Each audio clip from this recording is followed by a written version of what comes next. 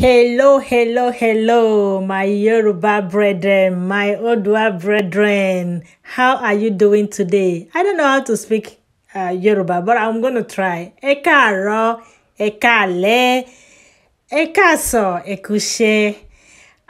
How are you all doing today? I am proud of you guys. This country must split. This is not NSAS where military men shoot and kill innocent guys. Peaceful protest police officers shooting people. So guys, I want to show you a video right now. This video is about our Yoruba brethren protesting very peacefully for you to see that this country is no longer working. You will see zoo armies, zoo police harassing them. What kind of a country is this? So I'm going to read some of the comments and then I will allow you to watch and see for yourself. Subscribe to our channel if you have not done so already. If you are new here, welcome, welcome, welcome. Thank you for stopping by. This is Radio Biafra. Join IPOB, support IPOB. And so I'm going to read out the list now. Somebody said, I am very interested in the activities of Oduduwa Republic. Please, my people, be consistent and resolute. The world is watching. God bless Odua Nation. Together we shall overcome the capital zoo. He say, somebody said, speak English for next time. For this is Yoruba. We don't understand Yoruba. All right. Someone says, soon in this country, every police will travel to Ghana. That's funny. Legendary Zoological Republic of British Zoo called Nigeria. Nigeria police, if they send you messages as a slave, please apply wisdom. Apply wisdom. Somebody from Odua Nation is saying this. How many people do you want to shoot? Police, Nigerian police, someone is asking you how many people are you going to shoot. This country must be restructured. Okay, someone say restructuring. Unknown gun, unknown men gun, unknown gun is about to grow in Western region. They don't know how to manage crisis. They don't know at all. Somebody said we are just waiting for GU. They have their family too. Okay. Why police they kill these people? Another mistake is about to happen in Yoruba land again. Okay guys, I will let you watch. Let me know what you think in the comment section. Subscribe to the channel, please. Please and please support IPOB, support Odua Nation, subscribe to our channel, and I will see you in the next one. Thank you and bye. I will let you watch. I forgot to ask you to turn on your notification bell. If you subscribe, you turn on your notification bell. Put it on all so you will get notified whenever we upload new videos. And I forgot to wish you a happy new month of May. Happy new month of May. May this month favor all of us. May we achieve all that we couldn't achieve in the past months and years. I say amen. Thank you.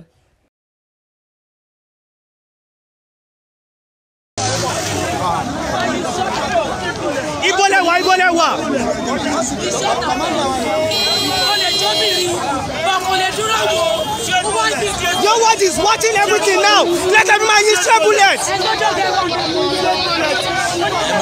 Koiki Media bringing the world closer to your doorstep. You must bring him here. You must apologize.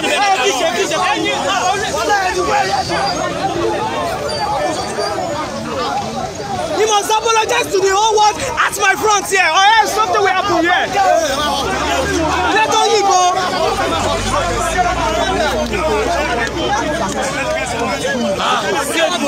Straight bullet, you know inside. He's shooting a straight bullet. And he will come here.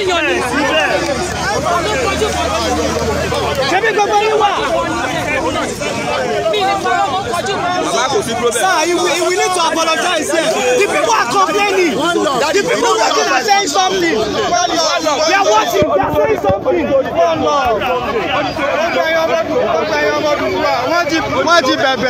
Oh, Mr. Lawal, you go there, Mr. Lawal, talk. Oh, ẹ̀yin ọmọ Yorùbá dé ń wò wá láti ṣẹ́tù rẹ̀ ìgbà tí wọ́n tá ń lọ wọ́n àtàkì wa wọ́n yìnbọn wọ́n yin 4 bullet wọ́n yin 4 bullet níbí báyìí náà níbí báyìí nísìnyí inú mọ́ junction ara wọn náà ló blame wọn ìpè ní kò yẹ kó rí dísìsì wa ó yin 4 bullets now ní mọ́ junction ṣùgbọ́n a dúpẹ́ fọlọ́run gbogbo ara wa òkè kò sí wàhálà ẹja mọ̀ ṣe lọ kò sí nǹkan tó máa stop Yorùbá nation no going back Yorùbá gbé wa no retreat. wẹ́ẹ́ kó rí bẹ́ẹ̀ o wẹ́ẹ́ kó rí bẹ́ẹ̀ o. I want you to know that people are watching you all over the world now.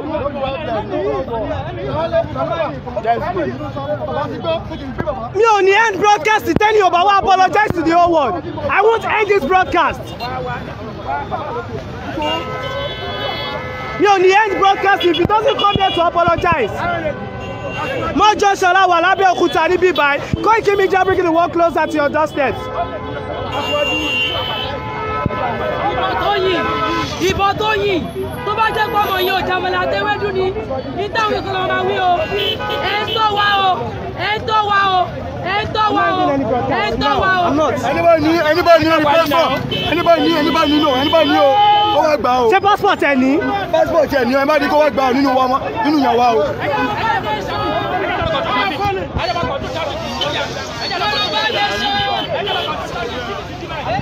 Kí ló ṣẹlẹ̀ tó ń yìnbọn 4 straight bullets why.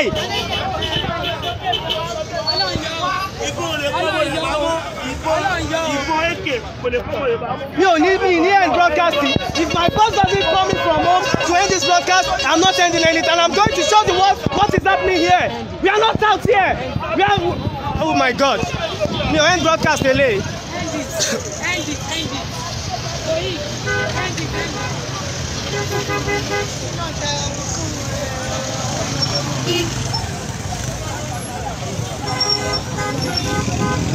For what reason tó fi máa yìnbọn? Yes, you are seeing SWAT. Why did he shot? Why? 4 straight bullets. Why? To your own brother. You are not fighting him. Wàbí láti wá bá yín jà náà. On a peace for him.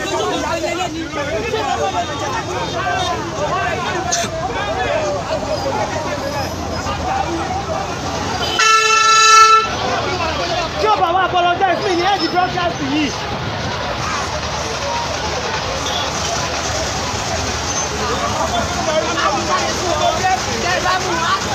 Koiki Media bringing the world closer to your doorsteps.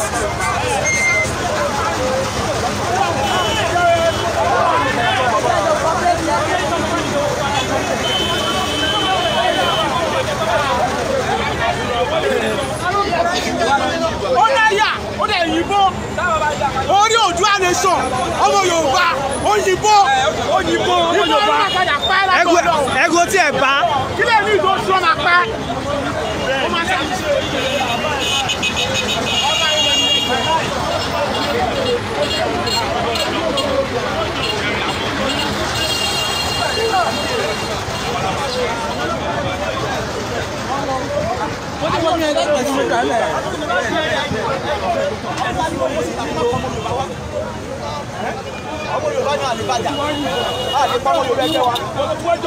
Àwọn àbí láti wá bẹ anybody jà náà. We have come here to exercise our rights. Ẹ̀yin wà bí à ń bí gbogbo ẹ̀yọ́. À ń sọ fún ọkọ bá wa rédíò wọn pé kí ló ń ṣẹlẹ̀ bẹ́ẹ̀ wọn ò já wọn lóhùn sí wọn.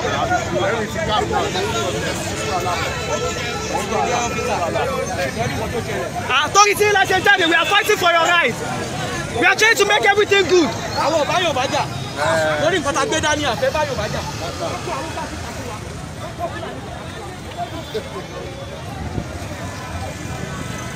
Àwọn aṣeré ń bí rárá o. Ẹ máa kí ẹ̀nà fúnra yín o.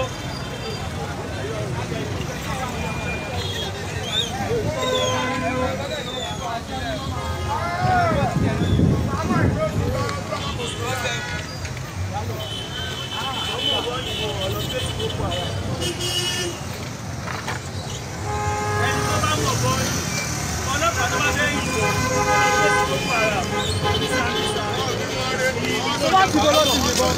More junction. Ibo ni More junction la wà yìí. More junction la báyìí. More junction. A ò ṣeré o. Ọlọ́pàá tí òǹgbẹ kú bá ń gbẹ tí ó jẹ́ ìyá ẹ̀ ló bí kókó ohun tún yìnbọn again.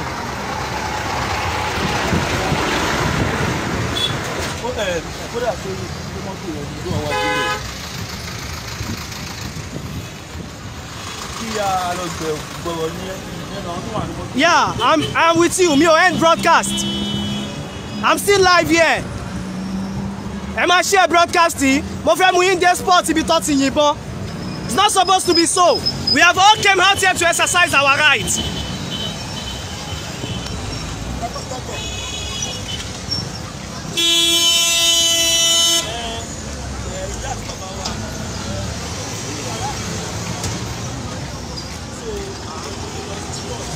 Ibo ni sport yẹn?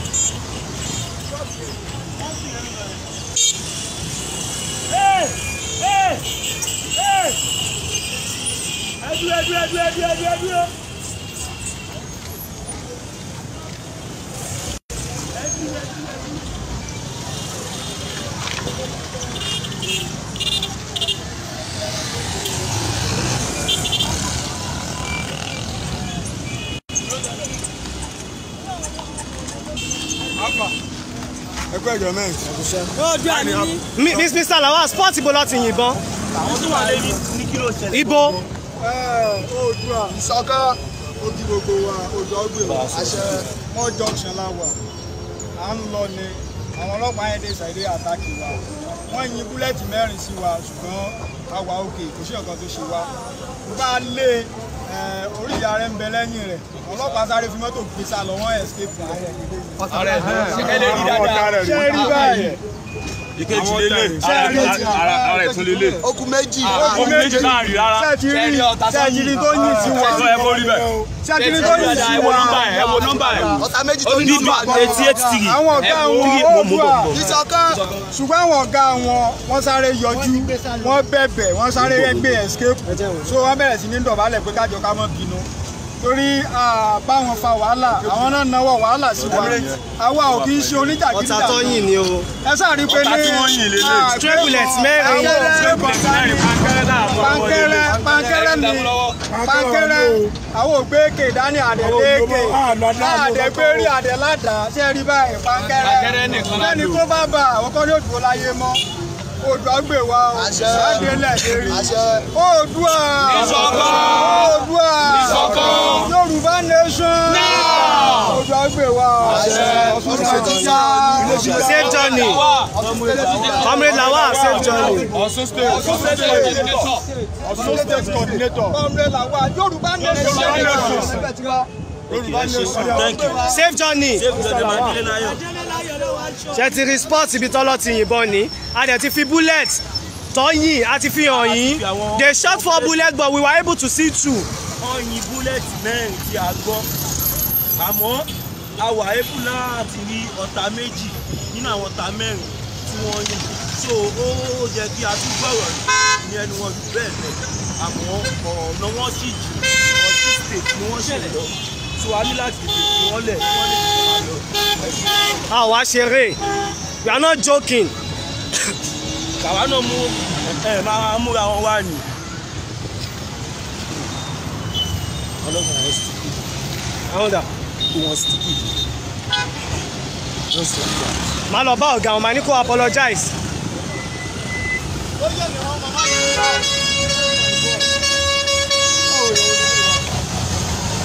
wọ́n ìbọn wò ní olúwa òkú wọn wò ní ó ti kú ti.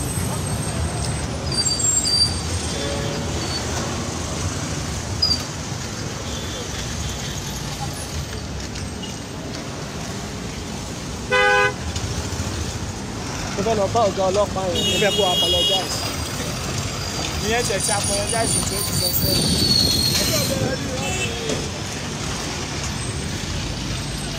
ẹ jẹ́ rọra kó máa bà mọ́tò yín jẹ́ fún yín bí sìn.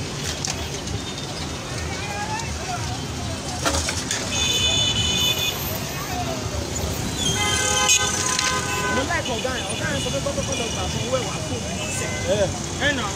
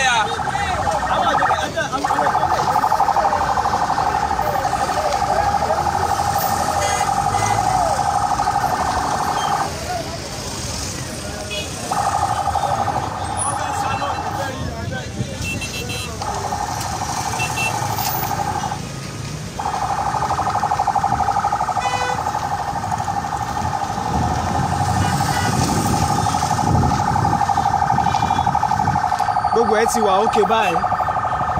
My end broadcasting saying everything is under control and it's all settled. My end broadcasting saying no possible more. This one I've been sharing you.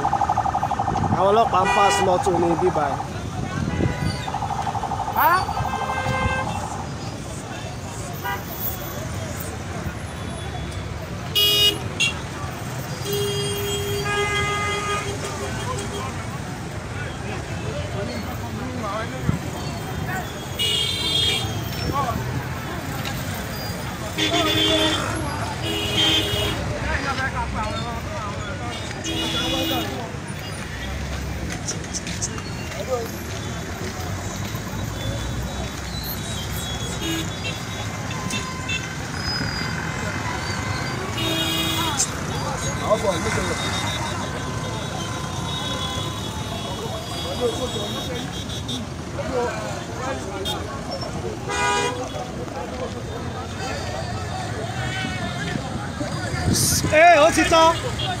Ó ti tán ẹjọ́ mọ̀ kó ti tán. Ó ti tán.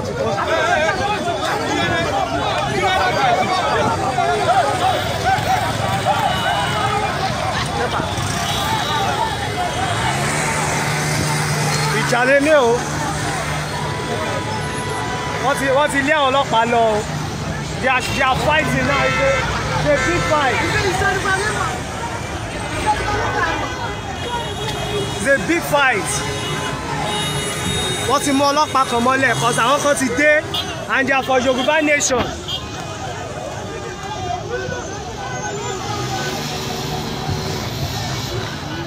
Wọ́n sọ pé kò yẹ kọ́lọ́pàá yìnbọn. Ọlọ́pàá ti fi mọ́tò lẹ̀ wọ́n ti sá lọ.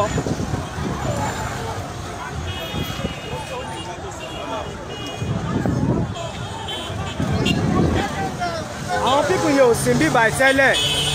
Àwọn ti gbé mọ́tò lọ tẹ́lẹ̀. Wọ́n tún wá ṣe padà dé. I mean our own people.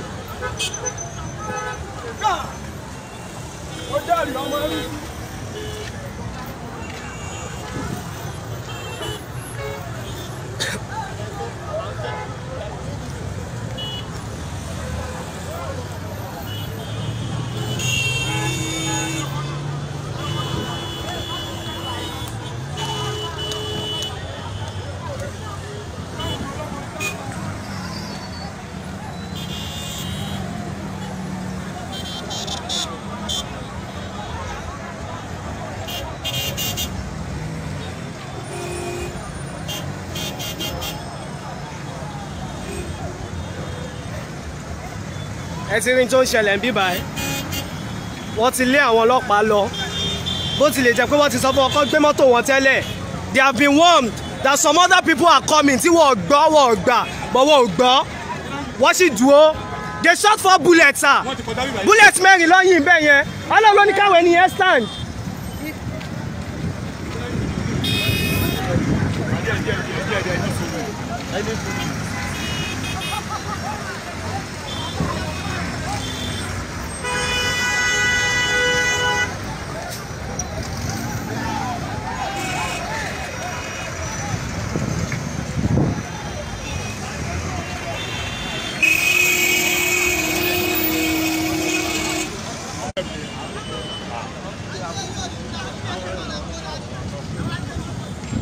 tó ṣe máa yìnbọn 4 bullets straight bullets. wọ́n drop yẹn kankan.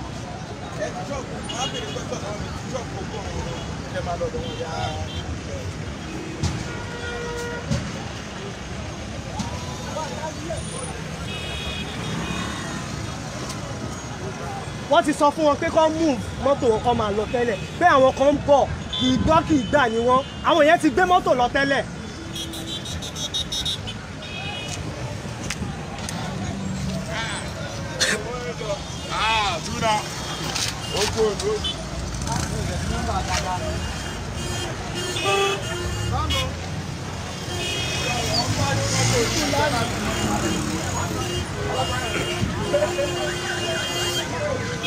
Ọlọ́run gbọ́ràn.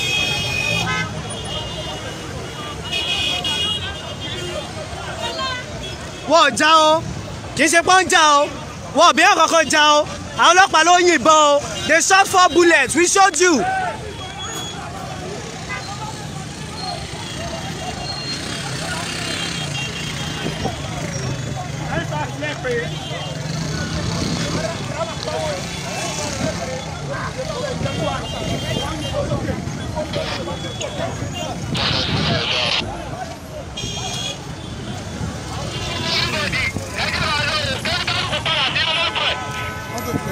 wọ́n ní kóníkálùkù padà sínú mọ́tò ẹ̀.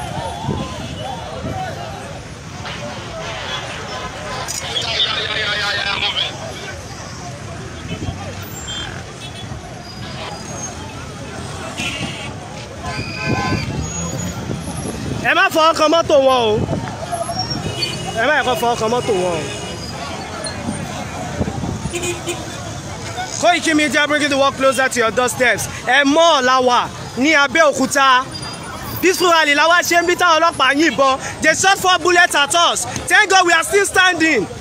àwọn tí wọ́n ń lọ sí Ọ̀ṣun ni wọ́n yìnbọn mọ́ and we showed you the bullets àfihàn yín. Òun nìyẹn bullet tó yìnbọn ẹ̀ fún wa òun nìyẹn wọ́n ní kó máa yìnbọn fún wa ní ká kúrò lórí.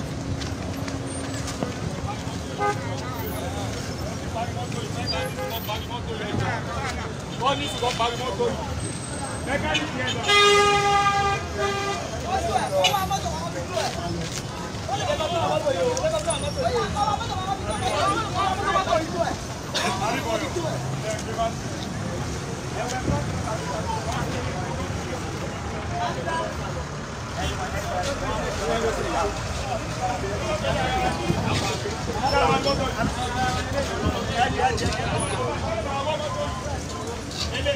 Battery motor is there. Battery motor is there. Battery motor is my brother. Battery motor is my brother. ọlọ́pàá yẹn yìnbọn débi pé his senior officer was cautioning him pé kílẹ̀ tó fi lè yìnbọn we are here for peaceful rally. I'm live.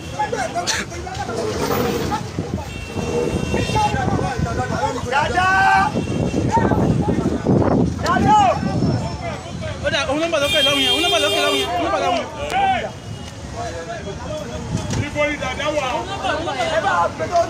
In our end broadcasting scene, we want to be leaving. We are ending the broadcast now. There's nothing more to see again. Àti fi gbogbo ẹ̀ hàn yín.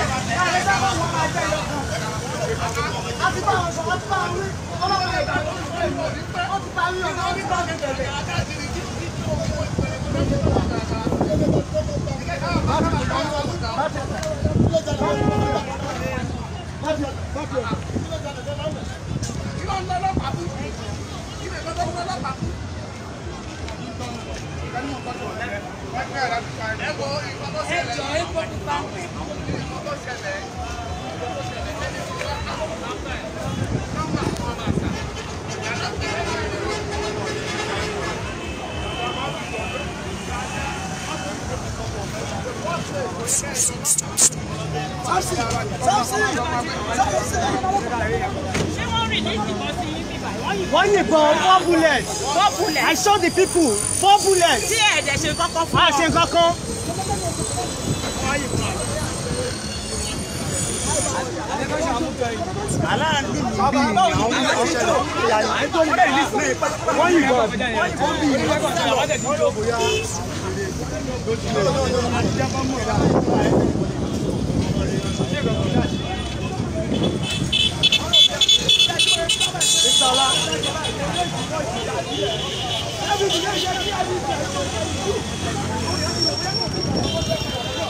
wọ́n kò pè bí ti ẹ̀ ń sàs ní àti jẹ́ kọ́ ọmọ kékeré ń bẹ̀ báyìí.